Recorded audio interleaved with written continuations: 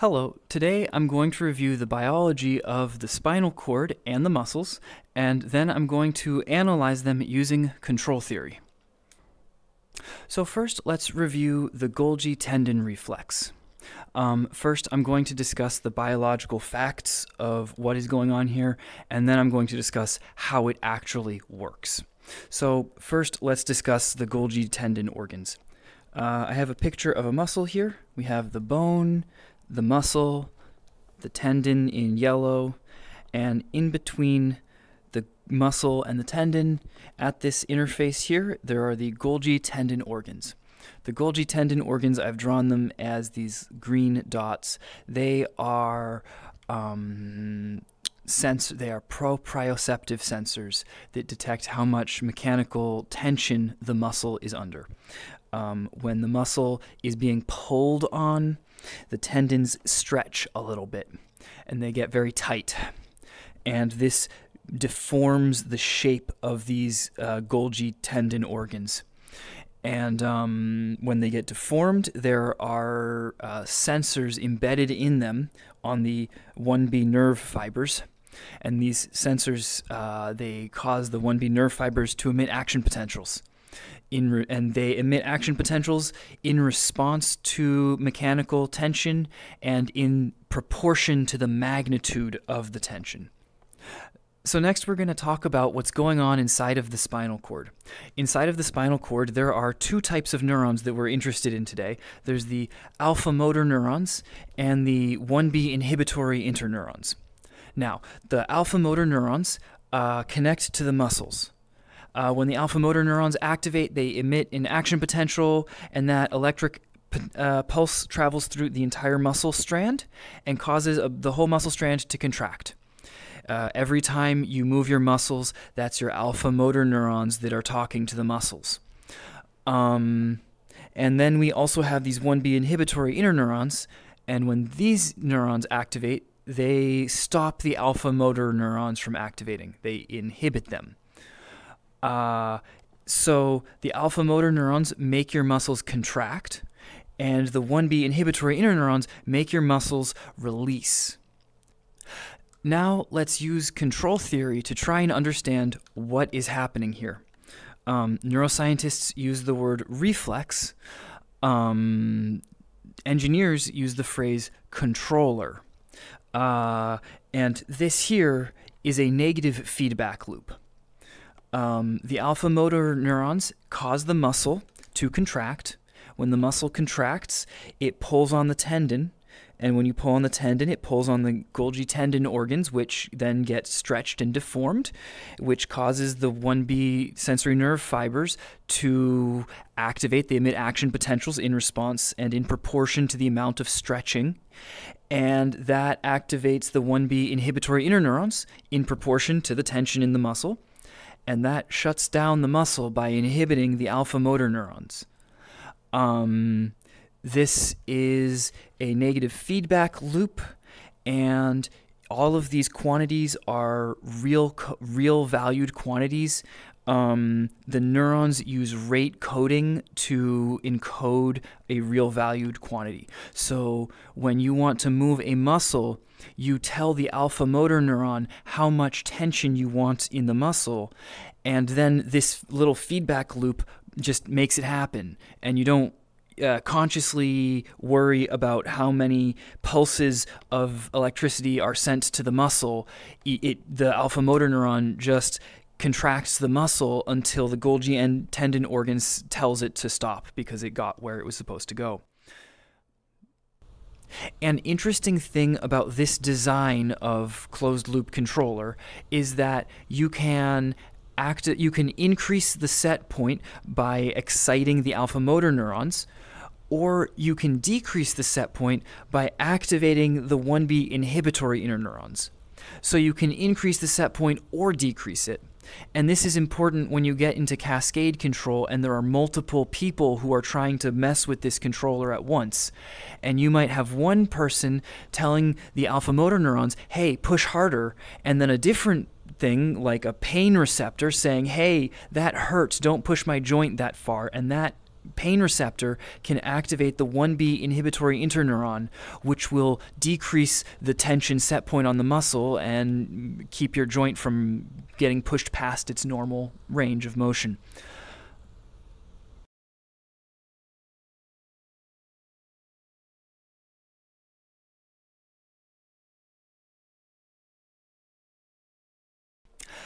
Next, let's talk about the intrafusal muscle fibers. Muscles are made of two types of fiber. There's the extrafusal muscle fiber, which is the big strong muscles that move you around.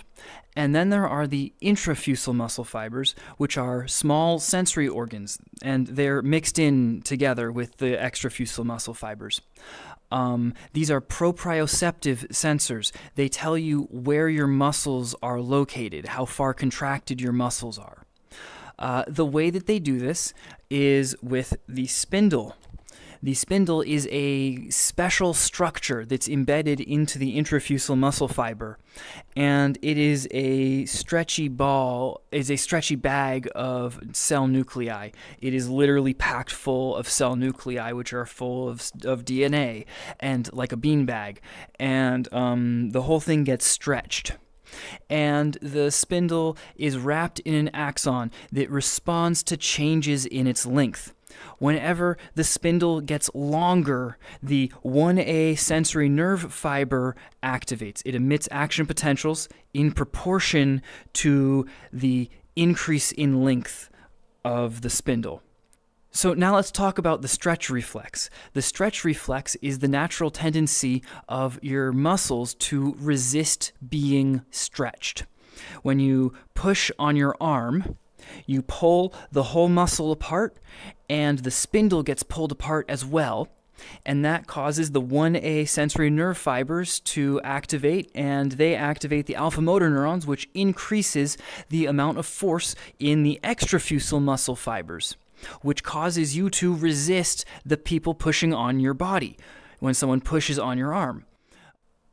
Next, let's discuss the other half of the intrafusal muscle fiber.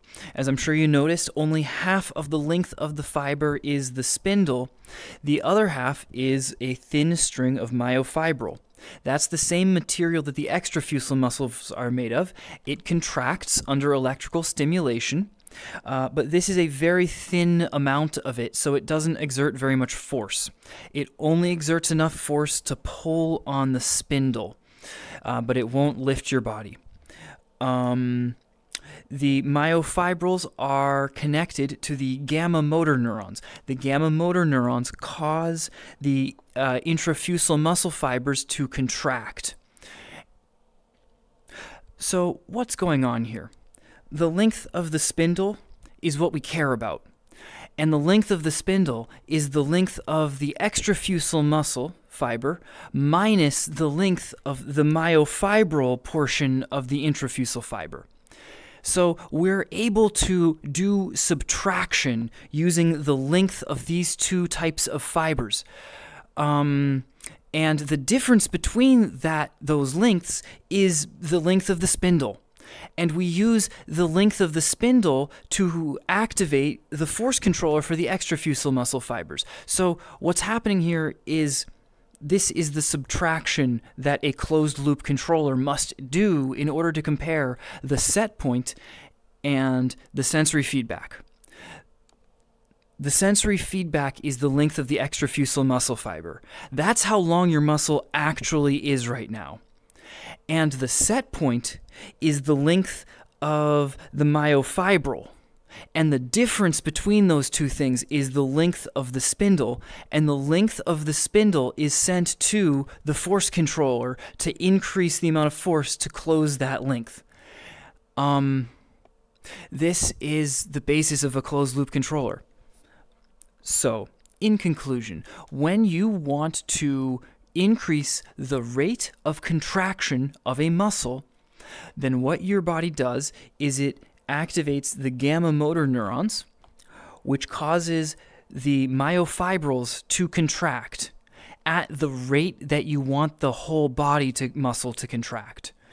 You set the rate of contraction of the myofibril muscle equal to the rate that you want your whole body to contract at. And that's easy to do because the myofibril muscle isn't connected to anything heavy. It has a squishy thing in the middle that can just pull. So this has very little inertia. There's no limbs attached to it, really. The spindle will yank apart before you actually try to lift anything with it. So the gamma motor neuron is like setting the set point, and the set point is enacted on a physical measurement device that actually measures the difference between the rate of subtraction, the rate of contraction of the myofibril versus the rate of contraction of the extra fusal muscles myofibril.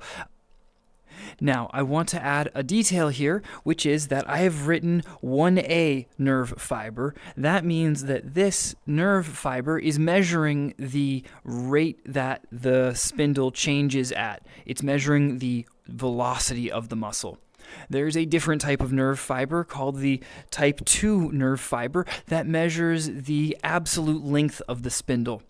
And you use the type 2 nerve fibers as part of a closed-loop controller to control the muscle length, and you use the type 1A nerve fibers as part of this closed-loop controller to control the rate of contraction, and all of these controllers are connected into a cascade, where the type 2 controllers activate the type 1A controllers and the alpha motor neurons, and so there's a hierarchy of controllers here.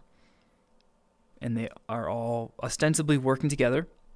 Another thing to note is that these controllers can all be deactivated. You can deactivate this controller entirely by simply inhibiting the gamma motor neuron, and this is very useful if, for example, you want to turn this controller off because you want to control the force controller directly.